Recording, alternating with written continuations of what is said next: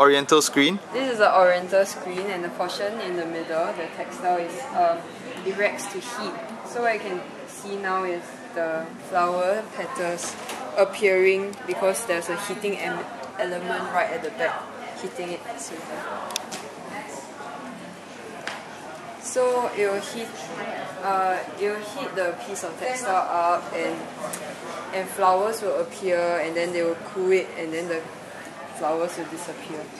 So it's interesting in the sense that it's not a traditional like video display, but rather it's using chemicals to animate the textile.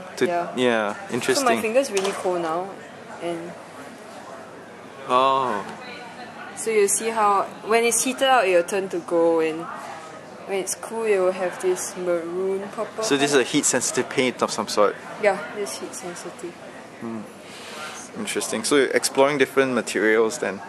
Yeah, this is actually just a paint that reacts to heat. So some other things that they will be exploring will be like clothes and stuff like that. Yeah, there's a huge potential there. Yeah. Yeah. Actually, the artist is around. I think he went off already. Yeah, but this